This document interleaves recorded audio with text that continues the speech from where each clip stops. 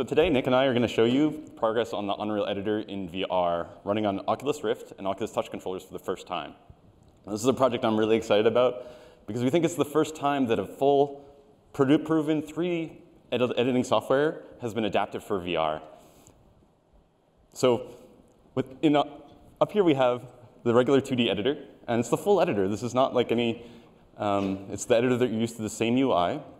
And with a single click of a button, Nick can switch into VR mode, and you can go back and forth, back and forth. So what we're going to show you today, there's a few things. We're going to show you how to navigate easily and intuitively in VR. We're going to show you the basics of editor UI, and we're going to show you how to interact and place objects. So Nick, why don't you show them how you can navigate the scene? Absolutely. So I'm one-to-one in this Western street scene right now. I can grab onto the world and slide it along like this. Everything's one-to-one. I can kind of walk around like Spider-Man like this.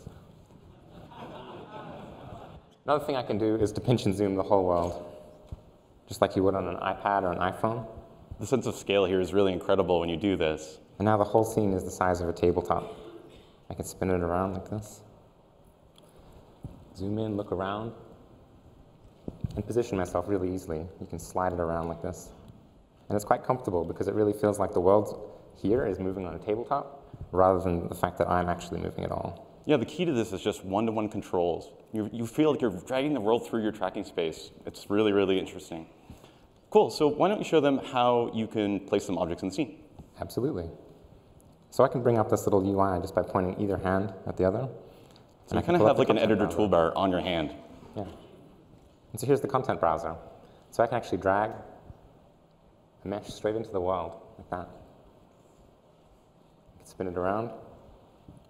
Let's put together a little scene. I feel like we need an extra building here.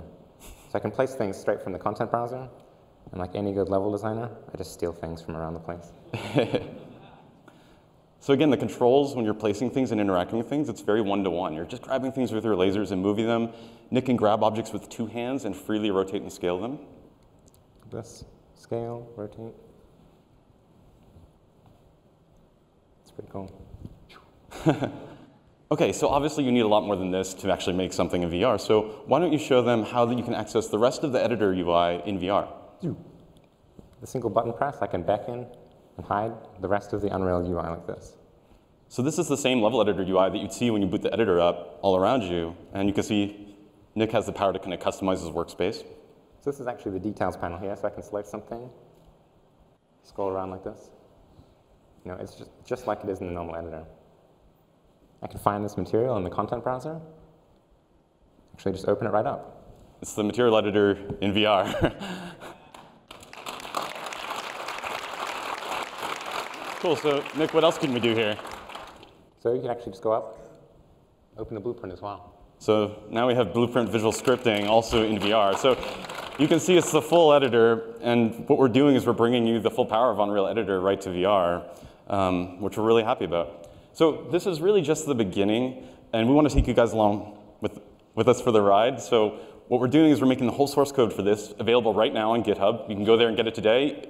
If you have motion controllers, you can try it today right at home, and send us your feedback on unrealengine.com. We're going to have a full binary preview of this available in early June, but until then, try it now and give us your feedback. We'll have it running in our booth, so come check it out. Thank you very much.